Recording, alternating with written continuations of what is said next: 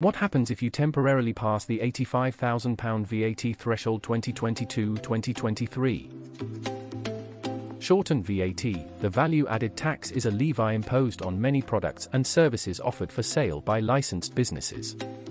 Businesses are required to enroll for VAT if their VAT taxable income surpasses £85,000. Even when the turnover falls below £85,000, businesses should still register.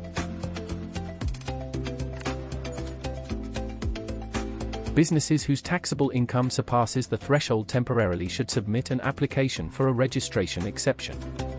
Write to HMRC with supportive documents explaining why you are confident that your VAT taxable turnover won't come close to the £83,000 registration threshold for the next 1 year.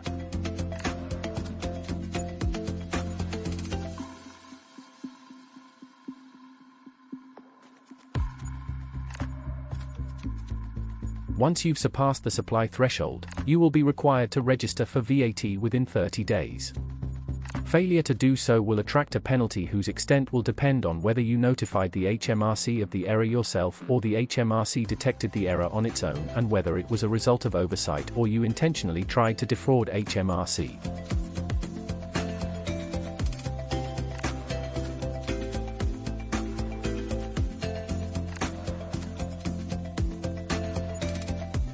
Be sure to subscribe for the latest tax updates.